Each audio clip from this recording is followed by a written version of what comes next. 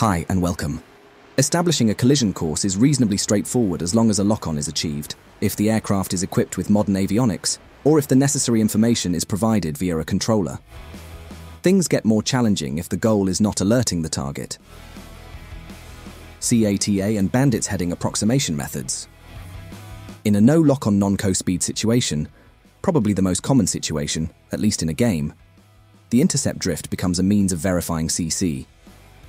If the drift is minor, a check turn may be enough to correct the geometry. The crew must then monitor the contact moving vertically downwards on the B-scope or towards the center on a PPI. Otherwise, the crew must use different techniques. CATA approximation. The drift angle, which represents the lateral intercept drift when not on a collision course, here labeled as theta, can be used to assess the collision antenna train angle by doubling theta and turning in the same direction as the drift. Bandit heading from collision antenna train angle. When CATA is established, the target's heading can be determined using the ATA and the BDHI. The ATA read on the B-scope, indicated by zeta, is increased by 10% and doubled. The resulting angle epsilon is computed on the BDHI, starting from the fighter's reciprocal and towards the cold side. A peculiar scenario is the bandit on the nose. In this scenario, the reference for the angle determination is not CATA, but 0 ATA. Starting with the bandit's heading, the drift angle is again assessed and doubled. Then, starting from the reciprocal on the BDHI, it is subtracted towards the cold side of the scope, and the bandit's heading is obtained. The same routine described to calculate the bandit's heading at 0 ATA is applied to determine the CATA. In the same manner, the drift angle is determined and doubled, and computed using the BDHI to get the desired value. This time, however, the direction is opposite the bandit's heading. Note that the previous scenario added 10% to the zeta angle to account for the fighter's speed advantage. At this point of the discussion, a question arises.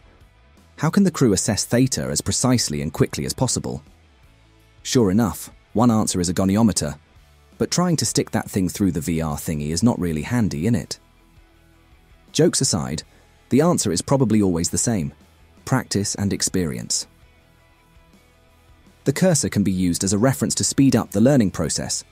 Note that the bank angle should be 0, otherwise the drift is affected. I use the autopilots in this case, but they can be unreliable.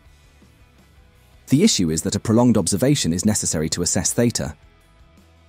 However, given the properties of the APQ-120, this is not always possible.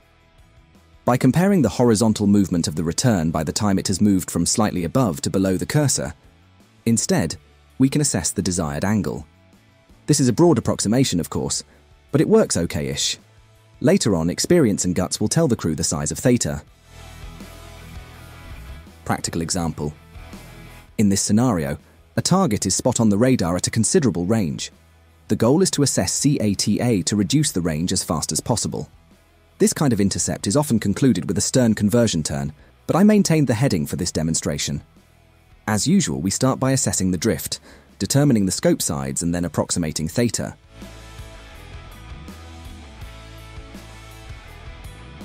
Theta appears to be slightly less than 20 degrees, therefore epsilon is circa 40 degrees. The current fighter heading is 330, so I turned 010. The direction depends on the location of the cold side of the radar scope. In this case, I turned towards the right.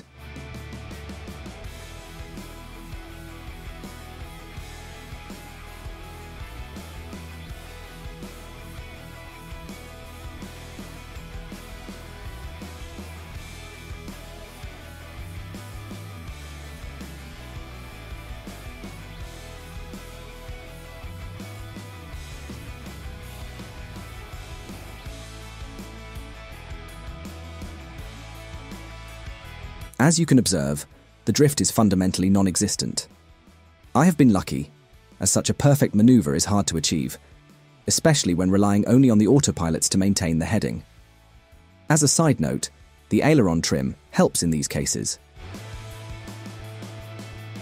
If the drift is still present post-turn to the assessed CATA, then a simple check turn should be enough to reduce it considerably.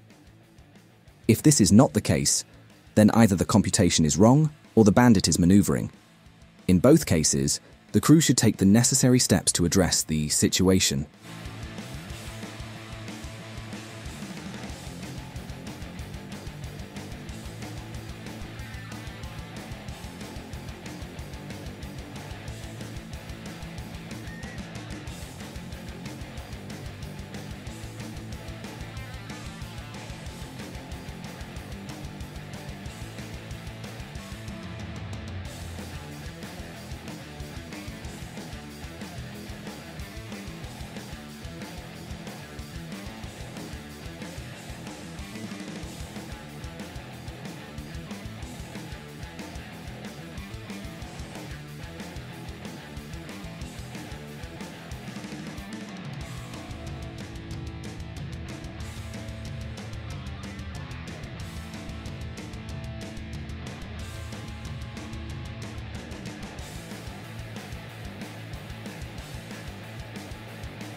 The beauty of this technique is how quickly it provides an initial reference value for CATA and Bandit's heading, which can later be developed as required.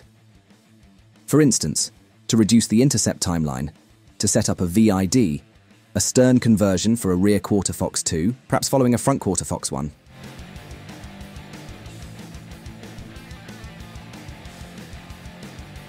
Co-speed relations. If speed is known and it is equal for both aeroplanes, then the intercept triangle becomes a triangle isosceles.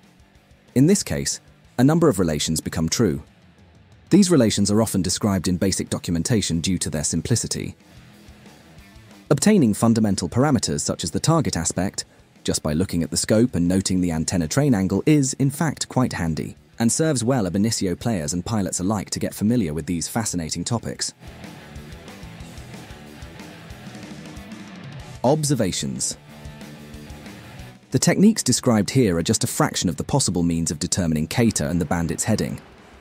As usual, a clever WSO can add all of them to their ever-growing bag of tricks. The main drawback of the no lock-on procedure is the usage of the drift angle as the main parameter, which can be hard to assess. Co-speed methods are rarely applicable in DCS, but can still be used in non-co-speed scenarios. They provide an initial reference that can be refined by further interactions of the same process.